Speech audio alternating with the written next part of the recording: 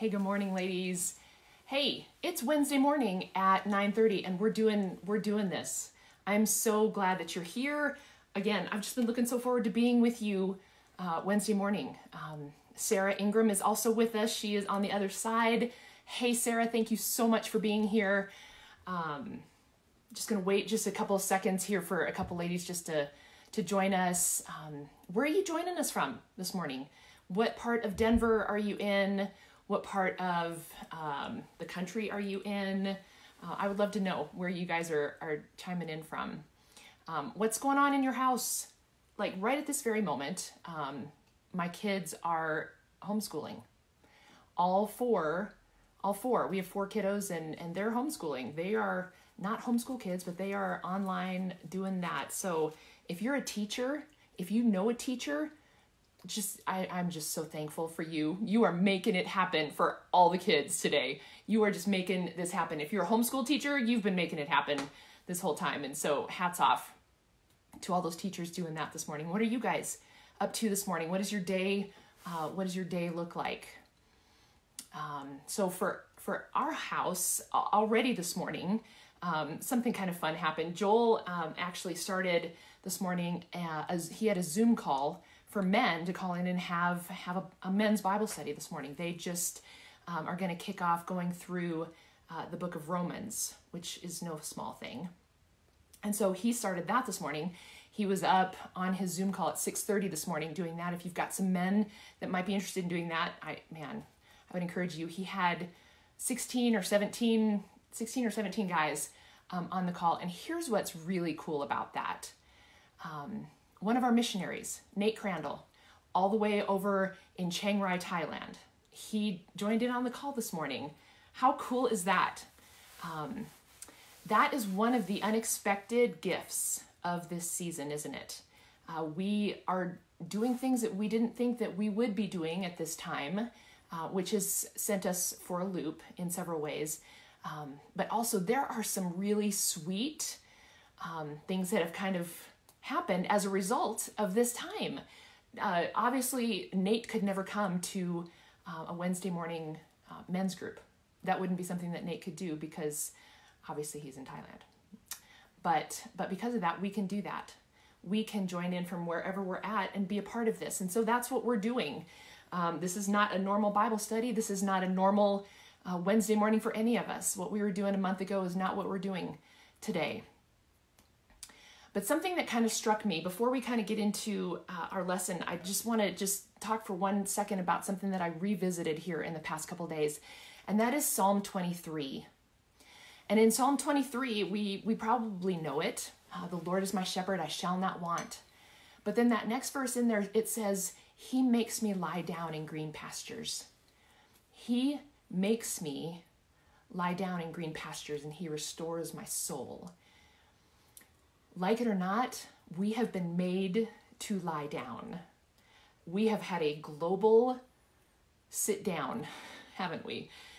And the Lord has said to us, I'm going to have you sit down for a moment. He makes me lie down in green pastures, and He restores my soul. And what I've been reminded of as I have visited that passage and as I've rethought it in my head, as I've been thinking about it, as I've gone on walks, and just around the house, that He makes me lie down in green pastures. I have a choice when I'm sitting in that green pasture. I can look around and notice the green grass that's around me, or I can just sit in that green pasture and go, when can I get out of this season and start running again? When can I get out of this and just get on with my life? When I think what the Lord would have me do right now is say, I'm in this green pasture right now. Am I going to stop and sit in it for a minute and notice and take notice of what God might be saying to me, what He might be saying of Himself, what He might be saying to others around us? Will I take a minute as I am made to lie down in that green pasture? Would I allow Him to restore my soul in some of that? And I wonder what that means for you this morning. As you are sitting in your home, you have been made to lie down in green pastures. Hopefully you've got some good coffee as you're sitting in that, because that always helps. But what are you looking around? What are you noticing God doing? What are you noticing God doing in this season? So as we've kind of settled into this new normal, we're doing Wednesday mornings here, and we're taking this space, we're taking this season to kind of look through the book of Ephesians. And last week we kicked off on this idea of grace and how amazing it is, and just a reawakening of that. And I challenged you to look through the first 2 chapters of Ephesians and write down everything that God offers, this amazing gift of grace that he pours out for the whole wide world. It is not for some, it is for all, and what that grace is and how awesome and amazing that grace is. And so I hope if you haven't had time to just open up to the book of Ephesians and look through those first few chapters and go, man, God has given me every spiritual blessing, grace upon grace upon grace upon grace that he offers to us, and what he offers, and just remembering that, remembering God's amazing gift of grace. And so when we do that, if we were sitting in a room together, if we were all sitting in one room together, I would probably start our morning off with just some quiet, just some time to breathe. And I would probably pull up this song that came out, it's been several years ago, by Matt Redman. It's called Your Grace Finds Me. And if you want to take some time this week and re-pull that up, maybe on Apple iTunes or wherever you find your music, Matt Redman, Your Grace Finds Me. And I would probably have us just sit in that for just a minute, just to rest and just kind of go over the lyrics. And the lyrics, I'll just read them to you, just very, very briefly. It's there in the newborn cry. It's in the light of every sunrise. In the shadows of this light, your great grace. It's there on the mountaintop. There in the everyday and the mundane. There in the sorrow and the dancing. Your great grace. Oh, such grace. And as we're in the week of it's Palm Sunday this weekend, you guys. Easter's kind of been lost. Easter's kind of getting lost, but I want to remind us that we're in the week of Palm Sunday, and to just remember the grace that God offers, and just have a reawakening of that in our lives. And so I want to turn the corner this morning out of that, because we could sit in that for a while and go, God's great big grace, and it's on this 30,000 foot level, and it's for all, in all, above all. But what I want to do today is I want to take a few minutes with your coffee, with your Bible, and to just breathe and go, but it's also for me. It's also for you right now, where you're at. Right now, wherever your new normal, or your strange normal, or your painful normal, wherever that normal is for you, you're in the right spot for God's grace. And his grace is for you specifically this morning. And so today, last week we talked about a grace awakening. Today we're talking about grace received. Grace received for ourselves. And so grab your Bibles, open up to Ephesians if you haven't already, and turn with me to Ephesians chapter 2. This is so weird. And this is so crazy. We're like having a Bible study online, you guys. This is so crazy. And as you're reading, as you're going through things, chime on there. Sarah Ingram, like I said, is on there. If you've got thoughts about what we're reading or about what we're talking about, chime in there. If you've got questions, man, I want to make this as interactive as possible, even though we're not in the same room together. So Ephesians chapter 2, again, we're talking about grace received for us. I'm going to start in verse 1, and I'm reading out of the NIV, the New International Version. So Ephesians chapter 2, verse 1. As for you, you were dead in your trespasses and sin, in which you used to live when you followed the ways of this world and of the rulers of the kingdom of the air, the spirit who is now at work in those who are disobedient. All of us also lived among them at one time, gratifying the cravings of our sinful nature and following it in its desires and thoughts. Like the rest, we were by nature objects of wrath. Verse 4, but because of his great love for us, we were all that, but because of his great love for us, God, who is rich in mercy, made us alive with Christ even when we were dead in transgressions. It is by grace you have been saved, and God raised us up with Christ and seated us with him in the heavenly realms in Christ Jesus, in order that in the coming ages he might show the incomparable riches of his grace expressed in his kindness to us in Christ Jesus. And then verse 8, for it is by grace that you have been saved through faith, and this is not from yourselves, it is the gift of God, not by works, so that no one can boast. Grace upon grace upon grace that he offers to us. Those verses in there just contradict the both sides of the equation. Very holy God, the Alpha, the Omega, the beginning and the end, everything. Our Creator, the Creator of our souls, God himself. Holy God, us. Holy God, us. But because of his great love for us, made a way so that we could now be with him. And that is the reason that we celebrate Easter, is because Jesus came to earth and crossed that bridge. Jesus came to satisfy the standard of God that no one can satisfy. The standard of God is holiness. And Jesus came to satisfy the standard of God that no one can satisfy. He is absolute perfection. Jesus credits our account because we were lost without hope. We had no hope. We had no hope whatsoever to even be a part or be close to God. As we celebrate Easter coming up soon, when Jesus died, it tore the veil in the temple and made a way for us to then be with God. That is the whole purpose of Jesus coming, is that he made a way so that we could be with God. And again, in verse 9 there, it says, not by works, so that nobody can boast. Not because of anything I've done. Not because of some amazing thing. Not because I'm holding a Bible study on a Wednesday morning. Not because I'm doing a great job with my kids. Not because I am figuring out this pandemic thing and doing it well. No, it is because of the grace of God alone. It is because of the grace and the love that he has for us. And that is truth. That's truth.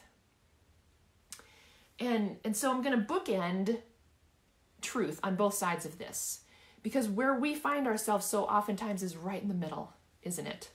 We know that truth and we can understand it intellectually, that God made a way through Jesus, and because of grace, we get that cognitively. But where we find ourselves is oftentimes in the middle of going, but I'm going to have to earn every drop of my goodness back. I get it on a salvation level. I can get it on a salvation level going, okay, so because of his gift for me, I can spend eternity with God. The alternative of that is very well laid out by Jesus himself, that the alternative of that is a life of separation from him. And so I can get that. I can get that on a salvation level, and I think we do. I think we can get that on a 30,000 foot level. But where I want us to dig in this week is remembering that his grace is for me in the everyday and the mundane. Because so oftentimes, how many times do you say this? Maybe you guys catch yourself doing this. Man, I'm a bad fill in the blank. Man, I'm a bad mom. I said the wrong things. Boy, I shouldn't have done it that way. Boy, I wish I was better at this. Boy, I wish I could step up to the plate and do this better. Man, I'm so behind. Man, I'm not doing well in this. I feel so afraid, and I feel bad for feeling afraid, and I'm anxious, and I'm this, and you begin to pile on this stuff, and you feel like a failure. One day I was sitting with a good friend of mine, and she's also a mentor of mine, sweet Brenda Caker. Boy, if you guys know Brenda Caker, you know that she's the real deal. And so I was sitting with her one day, and I was just telling her all this stuff, like you and I do. We go, man, I cannot get my act together. I cannot figure this thing out. And I was just going on and on about that, about how bad I felt about everything. And she just looked at me and she said, girl, you need to give yourself a break. And that is what grace is. And I have a choice in that. I have a choice if I'm going to lean into that gift that has been offered to me. When somebody gives you a gift, if I was to show up at your house and I gave you a gift, what's the right thing to do? What's the polite thing to do, obviously, is to receive that grace and go, I'm going to take that grace. I'm going to use every drop of it. If I gave you a gift card to Starbucks or to Amazon or to your favorite restaurant, you wouldn't go in and just use part of the gift. You wouldn't go in and just use half of what I gave you. No, you'd use that whole thing and you'd get a venti. You would go into Amazon and you go, no, I'm gonna use this whole gift card and use all of it. But we just sometimes go, I'm just gonna accept grace for my salvation, but I'm not gonna accept grace on the day-to-day. And I don't believe that is how God wants us to do that. If you look up the definition of grace, the definition of grace is that favor, of being inclined, of being favorable towards. It means leaning in to share a benefit. And I love that. It says, and in this, it says, because God is always leaning in towards us. God is never repelled by our sin. God is never repelled by our past. God is never, he's never offended by what you have done. He's never offended by what I've done. That's not who he is. He's always leaning in towards us. By grace, we have been saved through faith, not as a result of our works, so that none of us can boast. It is God leaning towards us. I want to just point out something in the book of Ephesians. And I know for some of us, if we were in Bible study, it would make more sense for us to go chapter by chapter by chapter. But that's not what we're doing here. We're kind of looking at Ephesians as a whole. So for those of you who love structure, we're going to bounce. We're going to bounce just a little bit because we are. That's what this study is going to be about. We're just going to bounce around throughout Ephesians and just look at a couple things about grace. But in just talking about this gift of grace that God offers to us and our receiving it, not as a result of anything we've done, I want you to look over in Ephesians chapter 3 and then jump down to verse 8. Ephesians chapter 3, verse 8. And Paul is the one writing this. And Paul there, he says, although I am less than the least of all of God's people, I am less than all the least of God's people, this grace was given to me. I think of all the people in the world who were able to experience the grace of God. I'm not sure that any of us would outpace Paul in someone who might consider themselves the least of these. If you look throughout Scripture, and we do not have time. If we had an hour and a half to sit in Bible study, we would look at all of these. If you've got a pen and paper and want to look these up for yourself at a different time, you can look at Acts 8. That tells the story of the first martyr, that Stephen was killed for his faith. And it says there in verse 1 of Acts 8, it says, Paul approved. He was named Saul at the time. God changed his name to Paul. But in that first verse there, it says, and Saul approved of their killing him. And on that day, a great persecution broke out against the church in Jerusalem. And all except the apostles were scattered throughout Judea and Samaria. And godly men buried Stephen and mourned deeply for him. But Saul began to destroy the church. It says that Saul began to destroy the church. Saul's history was full. Paul's history was full of him destroying the church. And so when his life is switched over and he is now a new person in Jesus Christ, he's been given a new name and he now stands as Paul. He understands that I haven't done anything to earn to deserve God's grace. I was killing Christians. I was approving of their death. I was dragging them out of their homes. Acts 9 gives an account of what he was doing before his conversion. 1 Corinthians 15:9. Paul's like, I persecuted the church of God. Nobody worse than Paul, who deserved a drop of God's grace. Paul just makes a statement of going there in Ephesians 3:8, going, I'm the least of these, and yet this grace was given to me. What are those things? What are those things in your life that you feel like, I think God might be ashamed of me? I think if God were to lean into me and offer me a gift of grace, I might be embarrassed by this. I might not be able to be open to receiving God's grace in my life. What are those things that you feel like separate you? Maybe not salvation. Maybe you've gone, Jesus, you are my Lord and Savior, 100%. And I get that on a salvation level. But on a day-to-day basis, on the daily, what are the things that you maybe go, I don't know that I'm experiencing God's grace in this in my life. Maybe it's past mistakes. Maybe it's where you feel guilt about something. Maybe it's where you feel shame about something. I would say to you that his grace finds you and can cover that. And that is such good news for us this morning. I'm going to encourage you just to spend some time there this week. Maybe there's something that you go, yeah, I know what that is. Oh, I know exactly what that is. I know exactly what keeps me from God's grace. Spend some time in that this week and call that thing out. What is that thing? Maybe the enemy is just accusing you still of something that happened. Call that out and go, but you know what? I bet God's grace covers it. I bet God's grace is big enough for it. I bet I haven't found the one sin that can keep me separated from his love and his grace. I bet I haven't. Call that out and live in victory. Call that out and live in faith and live in freedom this week. And know that God's grace finds you. That his grace is sufficient.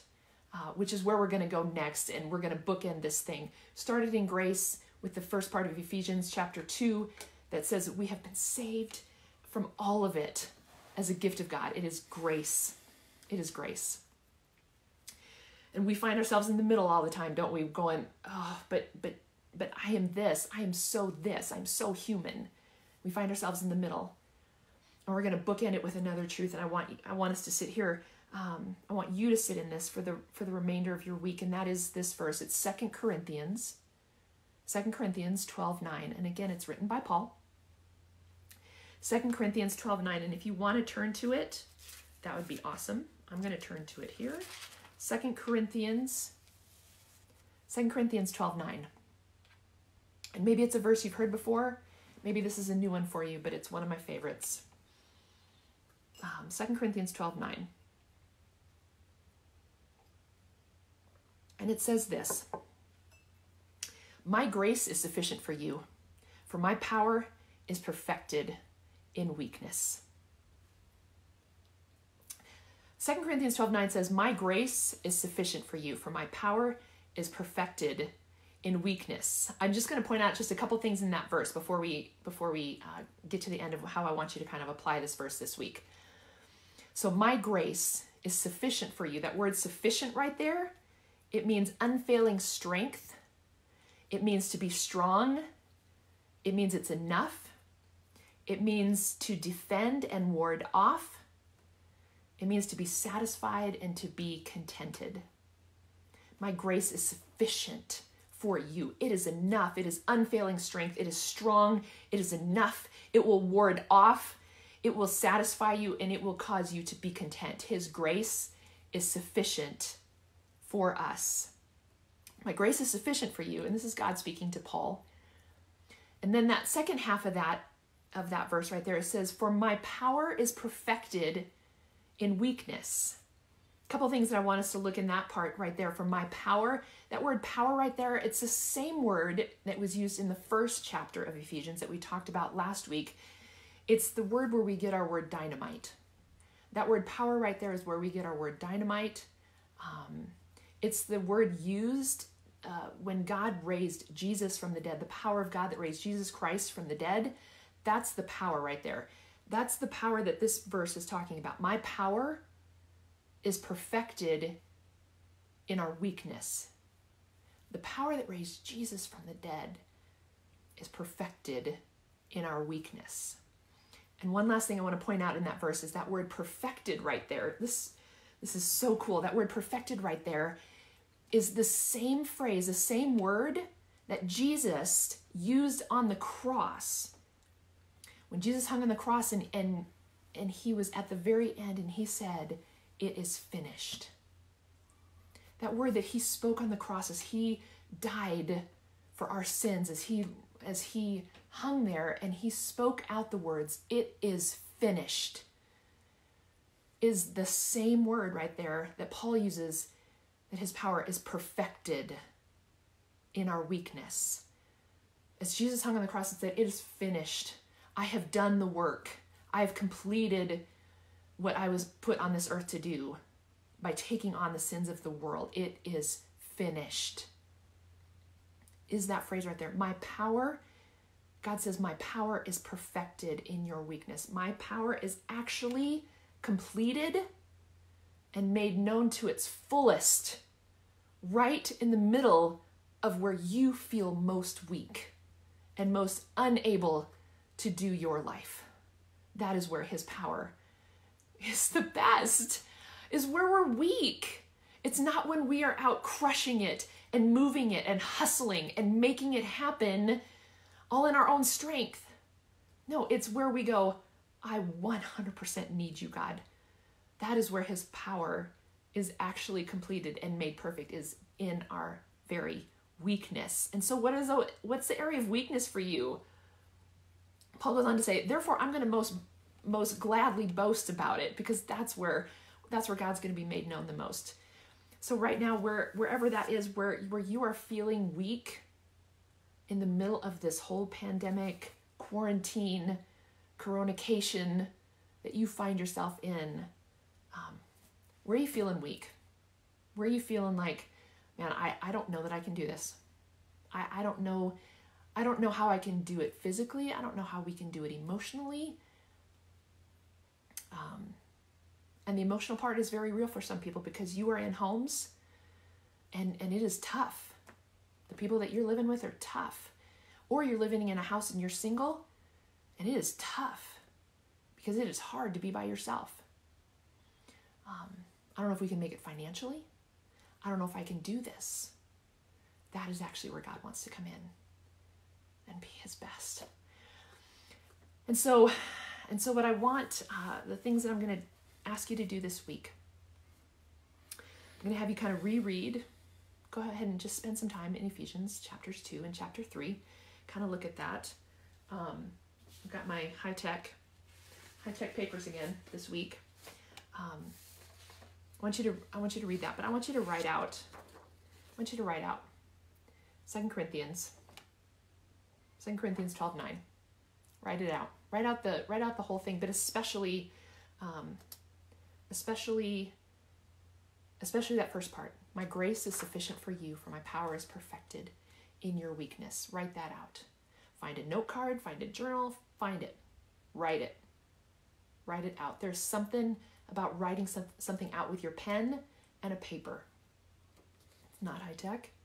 It's not our iPhones, but there's something to it. Write out 2 Corinthians 12:9. And then here's what I want you to do. Again, I want you to walk.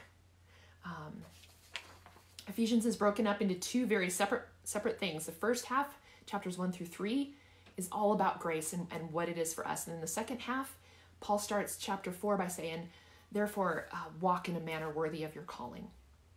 And so we're going to walk. We're going to spend some time walking, because we can do that. We can walk it out. What a great time to walk. And here's what I want you to do when you're walking this week. I want you to speak out that part in 2 Corinthians 12:9.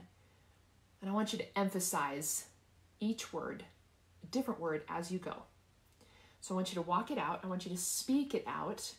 Speak out 2 Corinthians 12:9. And I want you to emphasize each word as you go. I've done this before, and I've done it with this verse specifically. And so here's how this would look. So I'm out walking, and it's beautiful. And you've got your hat on, maybe it's a little cold, whatever, but you're walking, and you just start talking to Jesus. And you just go, God, I'm so glad I get to be out here and I get to breathe in some fresh air. And I'm just going to read this verse back to you, God, because I know that you spoke it once to Paul, but I believe that you're speaking it to me as well. And so, God, I'm just going to start here in 2 Corinthians 12:9. My grace is sufficient for you. And I'm going to pretend, God, that you are speaking this to me. And here's what you say. You say, my grace is sufficient for you. Your grace, God, not my kids, not my people around me, not my husband. Your grace is sufficient for me. Your grace is sufficient for me. Your grace, not my money, not all the foundations that I've built up, not all the normalcy of my life. Your grace is sufficient for me. Your grace is sufficient for me.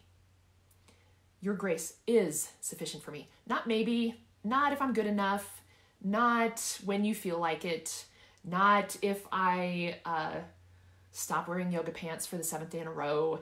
No, your grace is sufficient for me. Your grace is sufficient for me. Your grace is sufficient for me. It's enough. It causes me to be content. It fills me up. It's everything that I need. Your grace is sufficient for me.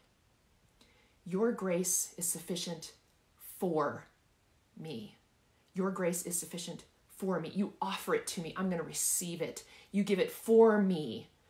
I'm going to receive it. Your grace is sufficient for me. And then your grace is sufficient for me. It might be for the whole wide world and every single person on the planet, but today it is for me. It is for me, and I can rest in that, and I can know that to my soul. Your grace is sufficient for me. And then take that second part of that verse, for your power is perfected in my weakness, and go through each of those words just like I just did, and speak it back to him. For your power is perfected in my weakness, and go through that and speak it back to him, putting an emphasis on the next word each time you say it, because it brings something different, doesn't it? Every time you emphasize a different word, it means something different to you. And it just reiterates what is truth, and it pours truth back into us, because again, we are receiving so much information all the time. And we've got to be able to push back on that and go, but my God, and his grace is sufficient for me. For his power is actually perfected in my weakness. And that is good news for us today. I want you to just sit in that for just a minute and remember that this week. Find yourself some time and breathe. Breathe in his grace. Breathe out his praise, and spend some time with him. I'm going to close us this morning. I'm just going to read. I'm going to read Psalm 23 this morning as we close out. It's one maybe that you grew up, maybe your grandma would say it, maybe it was on a wall somewhere. I seem to remember Psalm 22 written on some plaque somewhere in either my grandma's house, or my mom had it at one point. But I'm just going to read this over you, wherever you're at, whatever time of day. Maybe you've circled back, maybe it's middle of the night, maybe your kids have gone to bed finally and you're like, woohoo! Got some time to yourself, whatever, wherever you find yourself this morning. I'm just going to read Psalm 23 over us. Just receive this. Psalm 23. The Lord is my shepherd. I shall not be in want. He makes me lie down in green pastures. He leads me beside quiet waters. He restores my soul. He guides me in paths of righteousness for his name's sake. And even though I walk through the valley of the shadow of death, I will fear no evil, for you are with me. Your rod and your staff, they comfort me. You prepare a table before me in the presence of my enemies. You anoint my head with oil. My cup overflows. Surely goodness and mercy will follow me all the days of my life, and I will dwell in the house of the Lord forever. What a gift. Man, I so love you. I am for you. You are not alone. Don't you ever think that you are alone for 1 second. We are in this together. I am praying for you. If you've got a prayer request that you just want us to be made aware of, that you want us to collectively be praying for you about, throw that up in the comments. If there's something that you want me specifically to be praying about, man, message me on Facebook, find me, email us, go to harborchurch.life. There's a prayer page on there at harborchurch.life. You can go up there. And we've got a whole team of people who are praying for others throughout this time. We are in this together. His grace finds you right now, wherever you are at. Stay in that. Allow yourself to be in that space and look around and go, God is with me. God is for me, and he loves me right where I'm at today. You are so loved. Man, have a good Wednesday, and we will see you back here next week. Same time, same place. Love you, girls. Bye.